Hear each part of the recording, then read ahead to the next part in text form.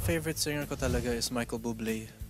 For the longest time. Kasi nung una siya talaga yung inspiration ko, Michael Jackson. Kasi siya talaga nagbigay ng inspiration to become alive on stage, Christian Bautista. Home is where my mom is at.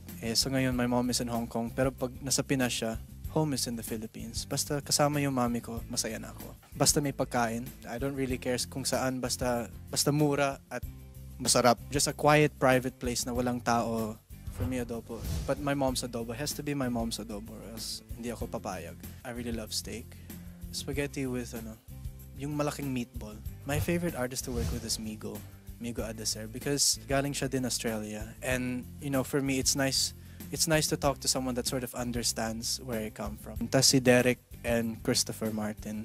Those two talaga, whenever kasama mo sila, there won't be a dull moment. Please Come Back is my #1 favorite. It has to be Kung Hindi Ikaw. Not because I like listening to it, pero I love performing it.